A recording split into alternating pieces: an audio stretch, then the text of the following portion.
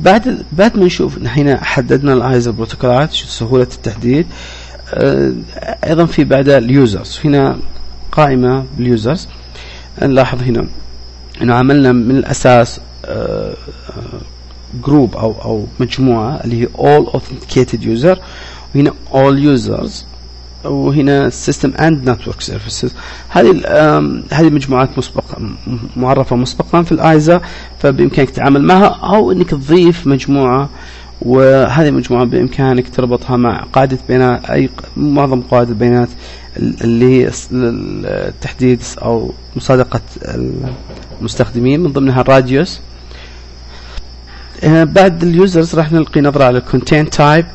الكونتين تايب هنا في الايزا موضح ومبين لنا انه في مجموعة objects او مجموعة كل ما يستخدمها تقريبا الانترنت او يتم تبادلها عن طريق الانترنت، من ضمنها الابليكيشنز تايب والابليكيشن داتا فايلز. لاحظ الابليكيشن تايبز هي عبارة عن ملفات التشغيل الاي اكس اي والدي ال ال وملفات السيستم. بعدين نلقي نظرة على الابليكيشن داتا فايلز. الابليكيشن داتا فايلز اللي هي قواعد البيانات، ملفات قواعد البيانات. والاوديو نشوف هنا تقريبا جميع انواع ملفات الصوتية موجودة هنا، من ضمنها ريل بلاير والام بي 3 والويف والكمبريست فايل، ملفات مضغوطة هنا محددة مسبقا. فاعتقد انه بكل سهولة ايضا دوكيومنتس والايمج والتكست والفيديو بكل سهولة الايزا سيرفر موضح كل او محدد هذه الكونتينز، وراح يتعامل معها بطريقة individual يعني فردية، او يتعامل معها بشكل مجموعة. وهذه سهلة جدا للادمنستريتور التحكم بامور اللي راح تمر عن طريق الشبكة او الاوبجكت او المواضيع اللي راح تكون بالشبكة. بعد الكونتين تايبز راح نشوف السكيدجول، وهذه جدا ميزة رائعة لأن الايزا سيرفر تلقائيا في نظام الجدولة الزمنية، والجدولة الزمنية اللي محددها هو مسبقا. لاحظ هنا الويكندز أيام الأسبوع، والأيام الأسبوع محددة نلاحظ هنا بالسانداي والساترداي، بإمكانك تقوم تعديلها بكل سهولة. والworking hours، وبإمكانك تضيف جدول معين أي وقت معين من خلال أيام الأسبوع، وخلال لاحظ هنا الساعات اليوم، ونحدد اسم أو description توضيح المسمى السكيدجول هذا، ونتعامل فيه سواء في الشروط هنا أو في أي مكان داخل الايزا سيرفر. بعد سكيدجول راح نشوف الميزة الرائعة هنا في النتورك اوبجكت. الايزا سيرفر قام بتصنيف الشبكات، وهذا التصنيف مسبق، وبإمكانه التعديل وبإمكانه إضافة تصنيفات أخرى. راح نلقي نظرة بشكل سريع على هذه التصنيفات. لاحظ هنا أول تصنيف اللي هو النتوركس الشبكات. هنا الايزا اعطانا الاكسترنال نتورك اللي نفهم منها ان هذه الشبكة خارجية، وهذه الانترنال نتورك شبكتنا الداخلية، وهنا اللوكال هوست او بما معنى هذا الجهاز او هذا الكمبيوتر نفسه، والكرنتد في بي ان كلاينتس والفي بي ان كلاينتس. الايزا بكل سهولة يطلب مننا معرفة الانترنال الشبكات الداخلية تتكون من ايش. هنا نلاحظ انه عندنا إمكانية نضيف شبكة داخلية أو نحددها بأدرس رينج starting from and. بإمكاننا نضيف أدابتر كامل، يعني في حالة أن عندنا كارت شبكة بإمكان مجرد نعمل علامة صح هنا ونضيف الأدابتر. والأدابتر contains الراوتينج تيبل الموجودة في الويندوز، وإذا في الحالة هذه فولي اوتوماتيك راح يتعامل مع الشبكة الداخلية بهذه الطريقة. أو بإمكاننا نضيف برايفت اللي هو كلاس معين من الكلاسات اللي موجودة أساسا واللي هي موجودة في الراوتينج تيبل داخل ويندوز. او نضيف ادرس رينج، يعني نحدد ان شبكتنا الداخليه تبدا من وتنتهي باي بي معين، ونضيف عده رينج اذا حبينا. ايضا في الحاله هذه الايزا سيرفر فهم الشبكه الداخليه وعرف حدود الشبكه الداخليه. تلقائيا الايزا سيرفر يعتبر اي اي بي او عنوان اي بي او اي جهاز كمبيوتر ثاني راح يكون اكسترنال. لاحظ هنا اللوكال هوست او الاكسترنال طبعا خارجي، ولاحظ هنا اللوكال هوست اللي هو داخل الكمبيوتر نفسه، وهذه صعب انك تغيرها، ما راح تغيرها لان ايزا سيرفر يتعامل على انه هذا اللوكال هوست هو نفس السيرفر.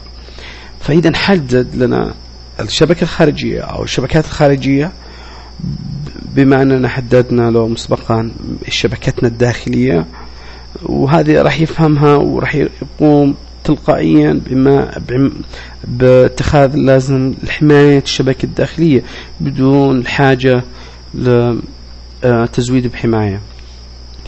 وبعد كذا عندنا اللوكال هوست، فإذا راح نتعامل مع هذه الأوبجكتس أو هذه المواضيع في الفايرول أو التحكم في الفايرول. بعد طبعا هذه هنا له علاقة في الفي بي ان كلاينت والكونكتد في بي ان كلاينت، هذه راح نتكلم فيها في درس لاحق ان شاء الله عن الفي بي ان، ولكن هذه تعتبر ميزه ان الايزا سيرفر ايضا محدد هذا الاوبجكت مسبقا. هنا نشوف النتورك سيت. النتورك سيت الايزا بكل بساطه عمل مجموعتين، وهذا تسهيل عملي. بدل ما تضيف عده اجزاء من الشبكه بامكانك تضيف اللي هو network all networks and local host كجزء من الشبكة، أو all protocols عفوا all protected networks الشبكات المحمية. بإمكانك أيضا نضيف هذه اللي هي network sets. بعد كذا راح نشوف الكمبيوترز. الكمبيوترز راح نشوف بإمكاننا نعرف إذا كان أو نحدد كمبيوتر بشكل خاص والتعامل على في شروط معينة تجاه هذا الكمبيوتر، أو نضيف أدرس رينج. والأدرس رينج زي ما احنا عارفين أدرس يكون من يبدأ من وينتهي ب، أو سبنت ماسك قناع كامل بإمكاننا نضيف هنا قناع كامل للشبكة، أو كمبيوتر سيت. والكمبيوتر سيت يحتوي على مجموعة أو على أدرس رينج أو على كمبيوترات داخل كمبيوتر سيت واحد، وهنا بالحالة هذه نتحكم كمبيوتر سيت مستقل.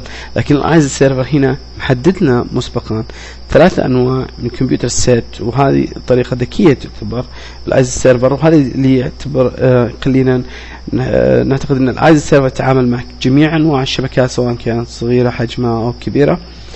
نلاحظ أول كمبيوتر سيت اللي هو anywhere. الانيوير يعتبر أدرس رينج مفتوح من إلى، وهذه كل أنواع المصادر أو جميع أنواع الشبكة. هنا الاي بي سكيورتي ريموت جيت واي والريموت مانجمنت. الريموت مانجمنت هنا بكل بساطة نقدر نقول الايزا سيرفر او نحدد له الأجهزة او لها علاقة بالادم او هي ادمنستريتور تعتبر لهذا الايزا سيرفر. مجرد نحددها هنا تلقائيا راح نستطيع ندخل على الايزا سيرفر عن ريموت ديسكتوب او عن طريق المونيتورنج بامكاننا التحكم بالايزا سيرفر. هذه الطريقة ذكية جدا، فقط نحدد هنا اسم او عنوان الاي بي ادرس اللي يطلب من اللي نعتبره هو كادمنستريتور او مدير لهذه الشبكة. بعد كده نلاحظ اليو ار ال سيت اللي هي مواقع، تحديد مواقع. بإمكانك تحدد مواقع معينة مسبقة وتتعامل مع هذه المواقع. راح نشوف هنا الدومين نيم سيت، وأيضا لاحظ هنا خاصة في السيرفيس باك 2 الايزا سيرفر حدد اللي هو 2 دومين نيم سيتس اللي هي المايكروسوفت ايرور ريبورتنج سايتس والسيستم بوليسي الاود سايتس. وانا عندي ملاحظة على هذا الأوبجكت راح اشرحها بعدين. هنا الويب ليسنر في حالة انك اضافت خدمة معينة تتطلب اللي يسمونها listening port listening. فاذا الايزا سيرفر مجهزنا جميع الاحتياجات او الاوبجكت احنا محتاجينها بكل سهولة بدون ما يكون عندنا خبرة كاملة في التعامل معها.